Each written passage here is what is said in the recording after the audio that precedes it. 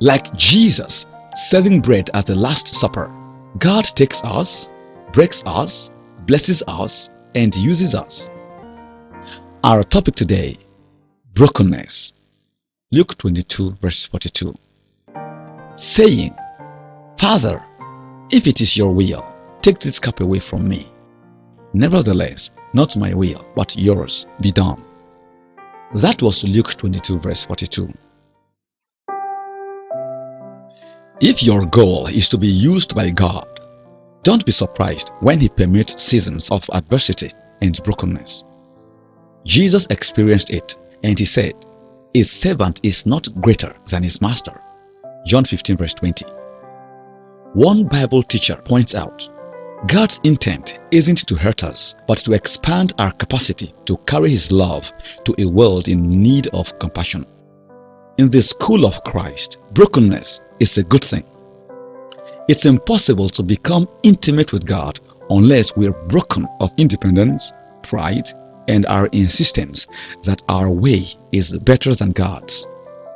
Brokenness is the last stop before we finally confess, I can't, God can. It's Paul confessing, what a wretched man I am.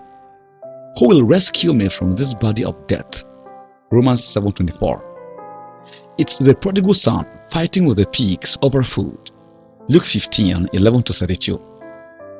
It's Joseph still in prison, forgotten by the cupbearer. Genesis 40 verse 23. It's Jonah in the whale's belly confessing the consequences of running from God. Jonah 2 verses 1-9. It's Peter weeping bitterly outside Jesus' trial.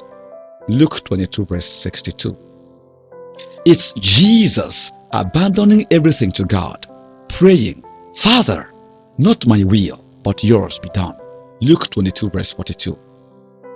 God, in His ruthless loving pursuit, will break us of pride, sin, folly, and independence.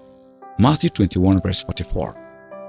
Like Jesus serving bread at the Last Supper, God takes us, breaks us, blesses us, and uses us. Are you going through a season of brokenness? Be encouraged. In God's kingdom, brokenness is the path to blessing.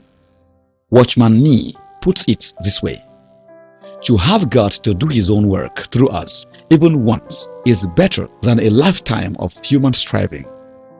Thank God for the exposition and pray for an encounter with Jesus. Our meditation today is taken from Isaiah 64 verse 8. But now, O Lord, you are our Father. We are the clay, and you are our potter. We are all the work of your hand. For your Bible study, read Luke 13, Genesis 24, and Psalm 17.